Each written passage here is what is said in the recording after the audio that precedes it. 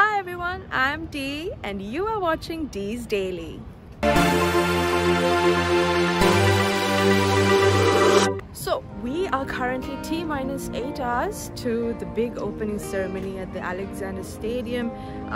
That's about a 20-minute ride from the Birmingham city centre. That's where I am. Let me show you guys what I'm seeing right now. You guys can see the sea life right there and a whole bunch of, oh, you guys can see the canals and the little canal boats. Oh well, I'm sure that's not what you call it. And look at this, you guys can see the giraffe, the Lego giraffe. I'm gonna take you guys inside the Legoland one of these days. It's not to be missed. Right after the opening ceremony, we will start off Sri Lanka's events on the 29th of July. I understand there's about 7 sports that will be in action for Team Sri Lanka on day 1. And in this video, I will do a little rundown as to what those sports are and some of the athletes that will take part in them. That's the Legoland.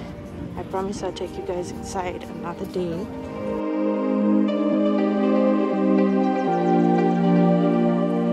So COVID laws aren't basically tight in the UK right now. I don't think it ever was. But you know, as Sri Lankans have to be very careful. I understand COVID is rising again in the UK as well as in the back in the country. So I've got my mask on. Not a lot of people wear their masks here anymore.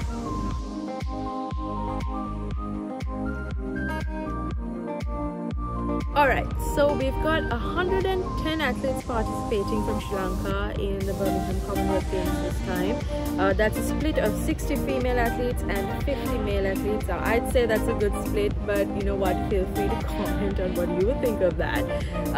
So on the 29th of July, Sri Lanka will have 7 sports in action in Birmingham. Starting off with our men's and women's rugby sevens teams. Now I understand there was a small hiccup for the men's rugby team with 2 of their players testing positive in Sri Lanka before they left for England. But the team is here now. The women's team is in good spirits. We met up with them earlier. They also had a chance to meet with the president of Asia Rugby, Mr. Kais. He congratulated them for being the first South Asian team to qualify for the women's rugby in the Commonwealth Games history. So we will be going to Coventry to cover the rugby games. It's a little far from here in Birmingham, but 2 days of travel I think would be worth it to see our Tuskers in action. So apart from the rugby, we've got one boxing bout happening for Sanjeeva Bandar Rajakaruna. He will be taking part in the under 63.5 kilogram category for the 29th of July. Next, we've got artistic gymnastics that will kick off tomorrow. Now, although our Tokyo Olympic star Milka Gehani de Silva, she will not be in contention tomorrow.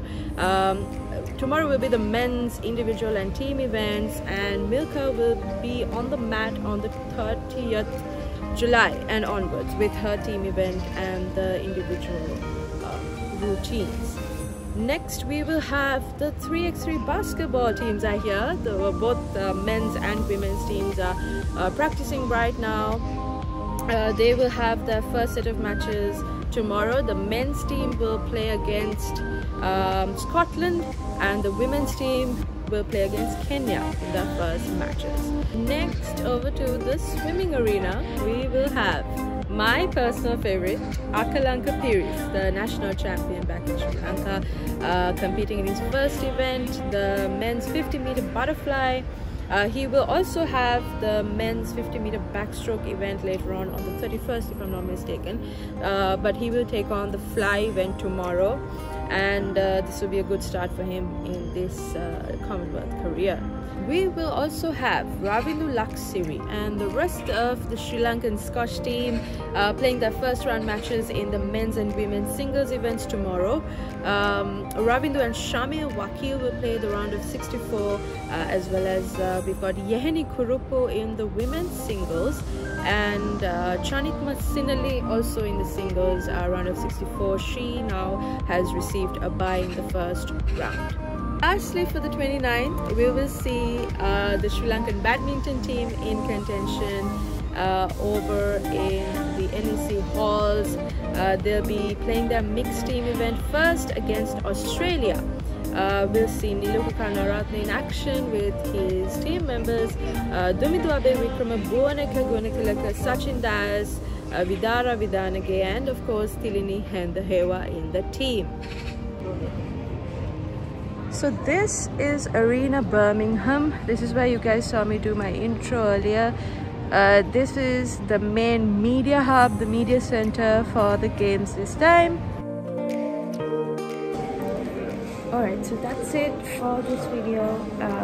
I'll be heading over to the Alexander Stadium in Birmingham shortly for the opening ceremony, and I'll be sure to bring you a video from inside the opening ceremony of the Birmingham Commonwealth Games 2022. Until then, take care, and I'll see you in the next one.